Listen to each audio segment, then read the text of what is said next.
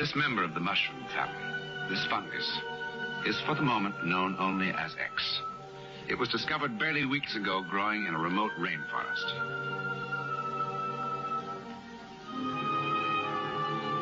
Science has not yet given it a name, for science knows scarcely anything about it. But it is felt that X might have one remarkable quality,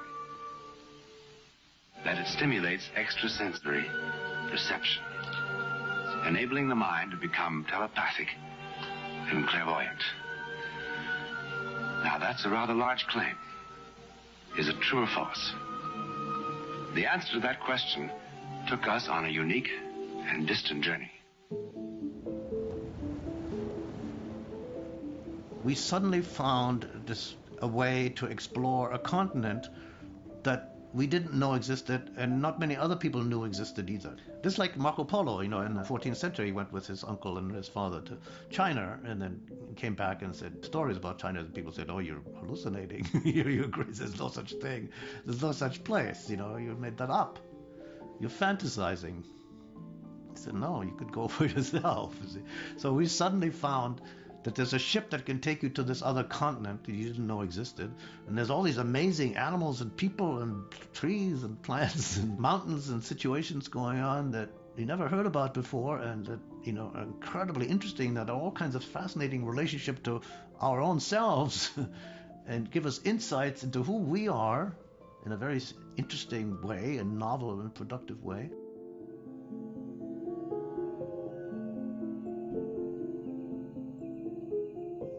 So we would take psilocybin and sit around in a group and talk to each other. Now, later on, and nowadays, I wouldn't do that. I mean, that's not a good way to do it. You might sit in a group and take psilocybin, but you'd stop talking. You see, in psychedelic therapy, you put your eye shades on and listen to music and pay attention to what's coming through from within. Of course, then you do external talk in order to integrate and understand your experience and bring it back translation. That's like you come back from the undiscovered country and then you talk to other people who've also been there and say, "Whoa, what did you find? And what did you find?" And maybe some people are specialists in the plants and others in the animals and others in the people and the culture and the geography and so forth, like that. And so it's like an expedition. In the 60s, some people used mushrooms for the hallucinogenic effects. Well, now those same so-called magic mushrooms are being used to ease the pain and anxiety of cancer patients.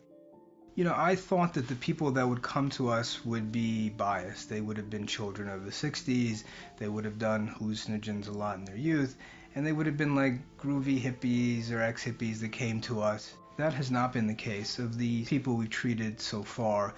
Just sort of brave individuals who have enormous amount of distress associated with having cancer, who weren't biased in any way by these drugs. They just were looking to get out of the suffering they were in. When the individual is told that he or she has a limited life expectancy, it is very common to have a great deal of anxiety about the anticipated pain that might occur, and anxiety about the unknown. What does the passage to death signify? There's also often a great deal of apprehension about what will happen to significant others that will be left behind.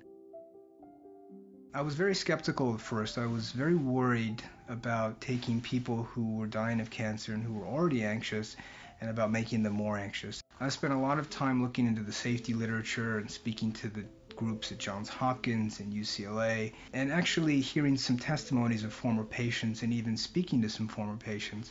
And I became more and more reassured that this was safe and that if you screen patients properly, that this was potentially very beneficial. We saw a considerable indication that there was both a short-term and a sustained over time alleviation of anxiety. And here we're talking specifically about the anxiety, the existential anxiety associated with their limited life expectancy. A new report in the Proceedings of the National Academy of Sciences suggests that the key ingredient in magic mushrooms, psilocybin, may be the perfect aid for certain mental disorders.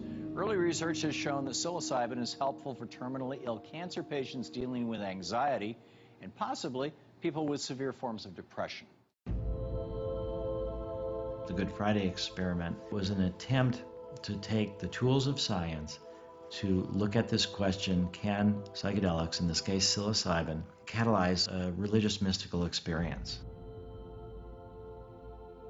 Because these people were divinity students at the time, most of them were ministers after all these years. And many of them reported that they had had non-drug mystical experiences in their life after the Good Friday experiment.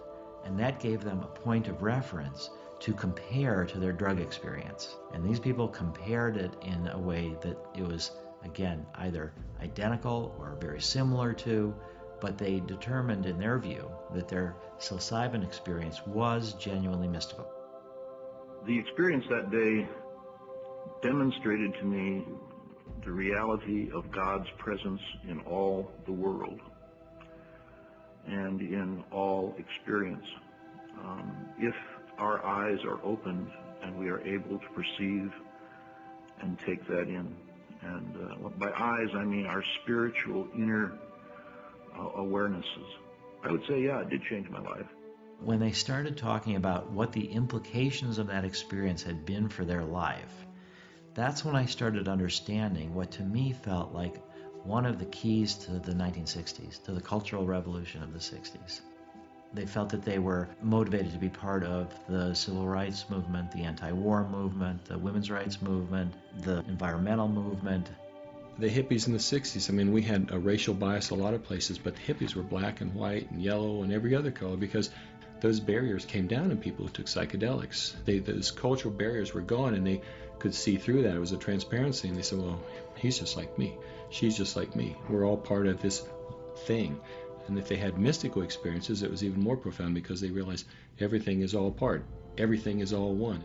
When you have this unitive mystical experience, because it's unitive, you identify with people that you might normally not. So that there's a deeper part of ourselves, deeper than our country, deeper than our nationality, deeper than our religion, deeper than our gender, deeper than our skin color, deeper than our sexual orientation, that there's this core element that binds us together. A hallmark feature to the mystical experience is one in which there's just a sense of the interconnectedness of all people and things, a sense that all is one. And that experience is accompanied by this noetic sense that the experience at its core is more real and more true than everyday waking consciousness. Lucid dreaming is you're dreaming, but you're conscious that you are dreaming. So suddenly you're having a dream and you go, I'm having a dream. And you're aware that you're having a dream within the dream. Psychedelics have been suggested to produce an effect like that. And if you look at the electrical state of the brain in a waking normal person, and you see a lot of activity in the frontal cortex because that's where all the information is coming in to be processed. So when people take a psychedelic and have that mystical transcendent experience, the brain is still functioning and conscious, but it's getting no data from your feeling, touch, the body. The body's gone. So now you just have this basically pure consciousness. So what happens then? Yeah, I don't know. I think it's incredibly interesting. We still don't know.